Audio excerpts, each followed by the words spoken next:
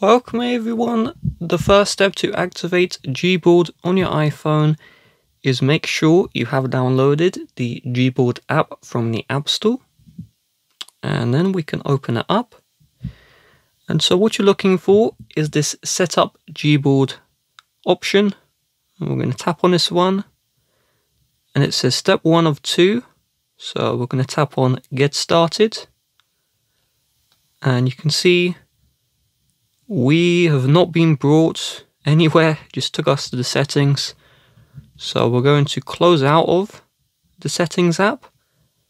We're going to tap on Get Started again, and this time it should bring you to the GBoard area of settings. So if it doesn't bring you, just close out of settings, tap the button again, and from here we're going to tap on Keyboards and just turn on GBoard, and then turn on Allow Full Access, and then Allow.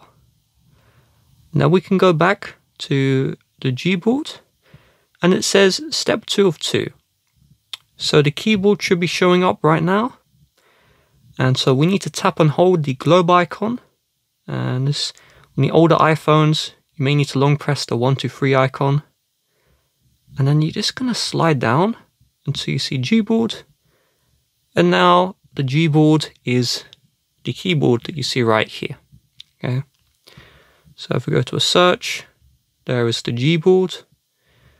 And if you just long press the globe, so let's long press the globe, you can switch to the regular keyboard or to the regular emoji keyboard. Okay. But the GBoard does have built-in emojis as well with the search. And with that being said, if you'd like to help support the channel, please do check the description. Bye bye.